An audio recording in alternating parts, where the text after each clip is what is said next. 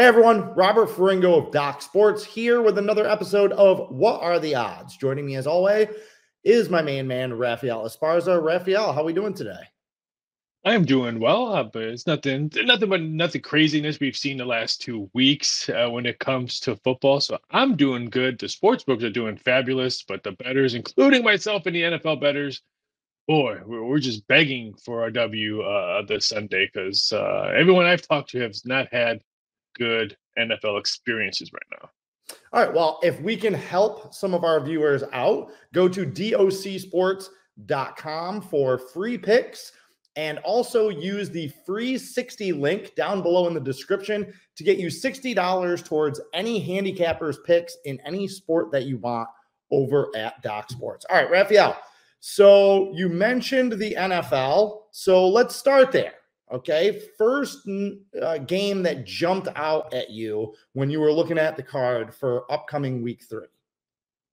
Well, we have two Monday Night Football games. Can one of them go over? How about that? And the primetime unders have just been cashing and cashing and cashing. So I'm a little bit skeptical on two Monday Night Football games. Will both of them go over? Because I like watching over games when I'm watching Monday Night Football. I know that's crazy, but I think the first one that jumped out at me was the Chargers Steelers. Raise your hand if you thought both of them would be 2-0 going into week 3. That's nuts. The total is 35 and a half, anywhere close to 36. It's going to be a run heavy game. This is going to be a Big Ten Iowa versus Iowa State or Iowa versus Penn State kind of a football game. Run, punt, run, punt. It's going to be one of the type game. Both teams want to establish the run. It's a game I'm going to talk about with my little bit of excitement on this one. I like the Pittsburgh Steelers on this one. It's going to be crazy to say that Justin Fields can be 3-0 maybe in there. Do they maybe call Miami and say, hey, Miami, what would you want to give us for Russell Wilson? Because he's just going to be sitting on the bench holding a clipboard if Fields goes 3-0 in that weak division. Because you figure Baltimore's got 2 losses, Cincinnati has got losses already. We already know about Cleveland and their offense with Watson. Pittsburgh, with the total season wins opening up at 7.5, close around anywhere between 8.5. If you have that over, you're sitting pretty because I think they win this one at home in a very low scoring game because they will establish the run on the Chargers, and that defense of the Steelers is going to really, really bother the Chargers all game long. So I'm leaning towards Pittsburgh on this one. And when is Tomlin going to get some really, really good credit? We always say, oh, it almost underachieved or overachieved head coach, and everyone gives his respect. What he's doing right now is phenomenal. Yeah, I mean, he's an all-timer, and this Pittsburgh team is just doing what Pittsburgh does. It's really interesting with these two teams because I was a lot higher on the Steelers than a lot of other people were heading into the season. You mentioned Mike Tomlin. He's never had a losing season. So for me, that carries a lot more credibility than, say, the people that were high on the Jets this year. Well, we've seen the Jets be losers for 3 decades. We've seen the Steelers be winners for 3 decades. So one team gets the benefit of the doubt, one team doesn't. So I'm not surprised that the Steelers are off to a very strong start. You mentioned about Russell Wilson. He's not going anywhere. Miami doesn't want him, doesn't need him, and he wouldn't do anything for them anyway. I don't think Justin Fields is going to start 17 games this year. And I think they kind of knew when they acquired both of these quarterbacks in the offseason that neither one of them were extraordinarily reliable. That's why they had both of them to begin with. And I think they're going to need both of them before it's all is said and done. Now, let me go back to something about the Chargers, because they're a team that I was not as high as some people were coming into the season about the Chargers. I get it. I like Harbaugh. He's going to be successful. He's proven that everywhere that he's been. He's a football guy. It's not complicated what he does. He runs the ball. He gets his team to play good, disciplined football, and that's what he's doing with the Chargers.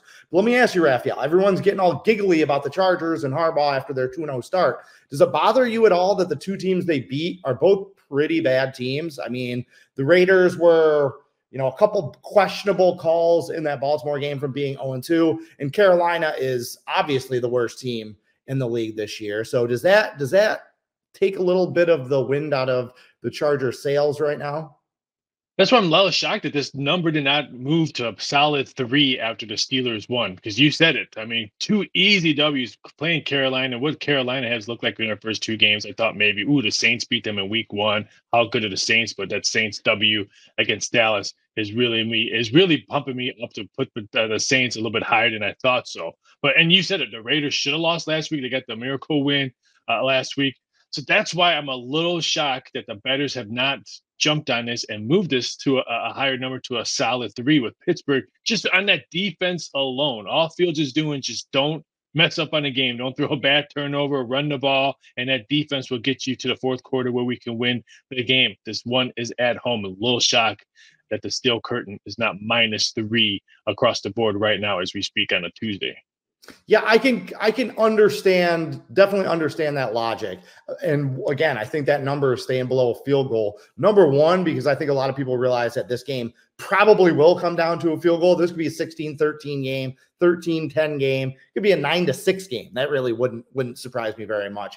But I think that the two rivers are running together here, right? Like there's been a lot of hype about the Chargers all off season, and they get off to their 2-0 start. A lot of people have been selling their Steelers stock.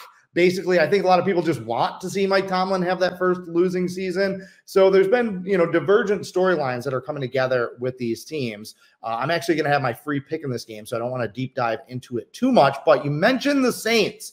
I know you're down in New Orleans. That's why we didn't have our What Are the Odds episode last week, because of, a hurricane. Yeah, Mother Nature, not a fan of What Are the Odds, apparently. But Saints, not a fan of me either.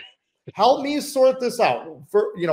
We'll talk about the Saints and what your overall impressions are, because I know that this is a team that you follow pretty closely, being there in New Orleans. But first, just help me break down this number. So on Saturday morning, the early line on this game had Philadelphia around -3. Okay, that's before the two teams played in week 2. Saints go out and blow out the Cowboys. And then Sunday night, Monday morning, Philadelphia was still favored in this game. The number dropped to Philadelphia -1 heading into Monday Night Football. Eagles go out, they lose. Then all of a sudden on Tuesday, now the Saints are 2.5-point favorites. We saw a 5.5-point line move, not based on injury, like the 8-point move that we saw in the Colts-Packers game last week with no Jordan Love. This is basically on air, maybe on some betting. Can you explain this one to me, Raphael? You don't often see that severe of a line movement in the NFL if there's not a massive injury. We see it on what people see and what people saw in Dallas. I mean, first of all, the bettors got booty spanked last week. Now they see the Saints 2-0, the best offense. I don't want to say, they scored in every drive, 15 straight points that they scored. Everyone's beat that horse to death. But the way they have been scoring, their speed, everyone said the offensive line was going to be their Achilles heel. But so far, I haven't seen that Achilles heel pop up. That offensive line has picked up. Come on. Their running back looks like he's 22 years old again, running around. The only thing that scares me is Taysom Hill. Is he going to be able to play? He said he's day-to-day with chest injury. A chest injury in NFL is probably worse than an ankle sprain in the NBA, because especially the way Taysom Hill plays, tight end, fullback, quarterback, we know he's going to get hit on Sunday if he plays. How bad is that injury? I just think what people see, that offense putting up 90-plus points in 2 games, and the Eagles coming to the Superdome on a short week. They played Monday night. Lost on Monday night. I guess the Kirk Cousins losing streak on Monday night is over, because he's won 4 out of 5 now on Monday Night Football. I think that's the reason why this number is going to be 3. I can guarantee you this one's going to be a very popular parlay bet, my Saints money line bet, over bet as well. This one's going to be a very popular NFL bet. I would not shock if this number keeps on climbing, just because people bet what they saw last. So do you think that this movement was based on money, or do you think that this movement was based on air? Do you think the sportsbooks were trying to get out ahead of what they anticipated was going to be a lot of New Orleans action this week? Or do you think that, some big bettors came in and pounded this line to move it that severely? The wise guys are on the Eagles right now. This is all tickets written. I mean, they said the more tickets were written on the Saints Super Bowl Monday after that second win than they had all summer long. So again, people are betting what they saw last. So many tickets are being piled in on Saints teasers, Saints parlays. Like, this would probably be another suicide pick as well, just because they're at home. Even though, how's everyone's suicide pool going right now? So it's gonna be very interesting to see where this number closes. I hate to say this, I kind of like the Saints. I'm probably not going to play it just because of me jinxing them. But if they win and go 3-0, we're going to hear a lot of Carr MVP being a favorite to me, maybe to win MVP. They're going to be up there for a Super Bowl, more Super Bowl tickets written. Don't forget the Super Bowl's in New Orleans. It's going to be very interesting if they go 3-0. Okay, ask me this. There has to be value on the Eagles just strictly from a line perspective. Forget Oh what yeah. you think is going to happen, but there has to be, because riddle me this. If Saquon Barkley makes that catch, picks up that first down, and Philadelphia wins that game on Monday night, are they favored in this game? Does that line hold with Philadelphia -1? That's where it was going into the game. And if Philadelphia, who up until the final 4 minutes of that game, or actually basically until the last 2 minutes of that game, looked pretty good. If they win that game on Monday Night Football, beat Atlanta, go to 2-0, do you think that number holds at Philadelphia -1, or do you still think we see that massive line movement overnight? It probably would have been a pick 'em, and then let the money and tickets written dictate who's going to be the favorite, because you can't be wrong on that pick 'em. And don't forget, when some books, when they start putting numbers up over the summer, not 2 weeks ago, when in September 11th, when most books started putting this number up, this was 4.5, not 3.5. The Eagles, they put this one, the Eagles, as a 4.5, because everyone thought Eagles were easy to win that division between them and the Cowboys. We all thought this division of the NFC South was the worst division in football. Right now, it looks like it's the best division in football to take out at Carolina, because don't forget, Tampa Bay is undefeated as well. All right, so we're going a little bit backwards this week. We started with the NFL. Let's go back to college football. What was the first number or the first matchup that really jumped off the board at you when you were breaking down college football action this week?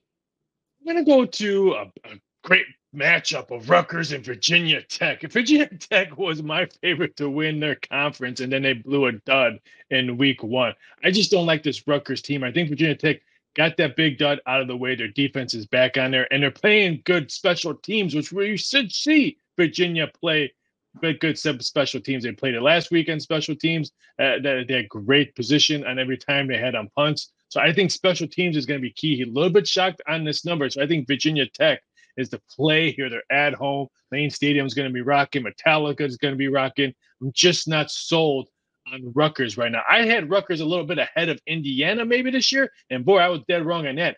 IU looks like they're going to be a really good team. Love the recruiting and the players they got. I'm not sold on Rutgers going into this match at Lane Stadium, so I think Virginia Tech has to be the player. And I'm a little bit shocked on the total. It came down a little bit, so we could see points on this one if Virginia Tech can run the ball. This number came out with Rutgers, a 3.5-point underdog. Where did you have this number? Where were you looking at it? I thought I had a solid 3. I thought to give the home field Virginia Tech. Man, I would have loved to see if they would have came in here undefeated, Virginia Tech, which I thought they would. That could have been maybe like a 4.5, 5. So now shaving it down to 2 points a little bit just because of that one bad loss, which so far we've seen some really bad losses in college football and in the NFL. So is it maybe because the practices are lighter and they're not as more informed as we've seen in both pros and college? But it's a bad loss to start, so I think that's why it's pretty much going to be a solid 3 by kickoff. I actually jotted down Rutgers early in the week. I think this one's going to be a no play for me. I mean, look, you don't have to look very long and very hard to find ACC teams throwing up all over themselves in the non-conference, including Virginia Tech's loss at Vanderbilt to start the year. This Virginia Tech team had a ton of hype. It wasn't just you that were on them to potentially win the ACC. And hey, maybe they still could. They haven't gotten into league play yet. Maybe, that was just a blip on the radar, week 1 dud. We see that happen all the time. So Virginia Tech's still in play, but this is another ACC team that has had a lot of hype. And it wasn't just that they lost to Vanderbilt. They really impressed me against Marshall or Old Dominion. That's a bad Old Dominion team. And they just kind of slept through that game, I felt like. Rutgers did hammer Virginia Tech 35-16 last year. In that game, they were up 21-3. There was never really a close game last year. And the thing that would concern me if I were a Virginia Tech backer about that game is, okay, now you get them at home. You got the revenge factor. You got a small line. Is that Rutgers ran the ball 34 times for 256 yards in that game. They basically just rammed the ball down Virginia Tech's throat. Is Virginia Tech much better on that side of the ball? Raphael, do you think that Virginia Tech is going to be able to hold up against the running game this year in this matchup? That's the only thing that scares me is their defense on the run. I mean, ODU was able to run on them. I'm not giving ODU. They hung around with South Carolina. They had the lead against South Carolina a couple weeks ago. So this team is not like it's some scrub FCS school. The Old Dominion can play. Looks like they're going to be sticking around and cover a lot of games all season long. I'm giving that benefit of doubt, but a little bit worried on the Virginia Tech run defense. That's why I'm hoping special teams can give them a little bit of a boost at home, looking for the revenge. All right, the college football game that jumped out at me is one of the best games, one of the biggest games on the board. An SEC matchup featuring Tennessee, a 7-point road favorite at Oklahoma. Excuse me. Okay, so first of all, it surprised me that Tennessee was this large of an opening favorite on the road in Oklahoma. Okay, just sticker shock. Let's put aside what the teams have done up until this point. You just see Tennessee going into Norman, 7-point favorite. That seemed a little bit strong. That seems a little bit heavy. But what also surprised me throughout this week is that this line hasn't moved. It hasn't budged really at any of the sports books that I've been tracking. You would think that Sharps Public would be coming down strong one way or the other in this game. I will point out that this is the first time that Oklahoma has been a home underdog of a touchdown or more since 1998. So, Raphael, sort me through this one. Why is this line as large as it is? Do you think that they're kind of disrespecting Oklahoma's home field advantage? And why isn't this line moving? Are you surprised by that at all? Not really. It's the time slot is 7:30. There's no UFC Saturday night. This is going to be the only game that the odds makers, the bettors, the TV viewers are going to be focusing on. There's really nothing close to this matchup. So now when you're an odds maker, you figure it's going to be a huge teaser. Tennessee and over. Tennessee and over. We've all seen Tennessee score touchdowns like there's no tomorrow. Tennessee's been in the news because they're charging a vig now for tickets, the 10%. So everyone knows about Tennessee and that offense and in the news. I think that's why this one has not moved. I would be shocked if we see 7.5. I have not heard or seen any big money coming in on Tennessee. I've heard money coming in on Oklahoma more than I heard big money coming in on Tennessee. This one's just going to be a very popular teaser and parlay bet. So I think the odds makers right now know, okay, we can just focus on here. If we move the money correctly on one side, we're going to get the other side, so we don't have to move it drastically, because this is their Monday Night Football. There's no other really big game around it. There's no good baseball games around. Like I said, UFC is not on Saturday. There's no really good boxing. This is what everyone is going to be betting, focusing, and watching, so the odds makers can just sit there and be very cautious. And don't forget, cautious is good for the sportsbooks right now because they're sitting on a bucket full of money. They have not lost in 3 weekends of football so far. So they can roll the dice a little bit and take more money than normal because they already have money that they won in week after week. All right, Tennessee has 3 wins, 69-3, 51-10, 71-0. Okay, you look at those numbers. Wow, amazing, right? Greatest offense of all time.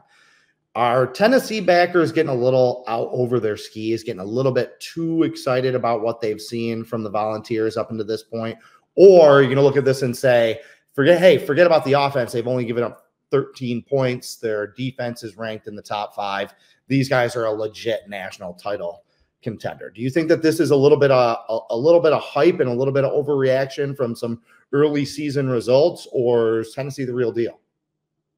It could be. I think if I had to choose buying stock on Tennessee and Ole Miss, because if you kind of look at Ole Miss schedule, they're putting up Tennessee type numbers and Tennessee putting up Ole Miss type of numbers. I would buy more stock at Ole Miss. I like Ole Miss's defense a little bit more than I like Tennessee's defense, but I think Tennessee could be the real thing. Now, if they win this game and blow them out, is that really going to change my mind? Because no, because I didn't have Oklahoma as high as everyone else thought. I'm a little bit shocked that this one wasn't a little bit higher when they opened this up, or even more, just for what I've seen on paper. Oklahoma has not excited me as much as I've seen Tennessee play and that high potent offense that they have. They have a lot of speed. Now, can Oklahoma run the ball and keep that Tennessee offense on the sidelines? That's going to be the big key. Yeah, I'm not ready to buy into Tennessee. We've kind of been down this road before with them over the last 10 years. The last time they went on the road and beat a top 15 team was 2006. So we're talking almost 20 years since they've won a game like this. I know Tennessee's putting up big offensive numbers. I'm not really going to comment on how weak the competition has been numbers are numbers, right?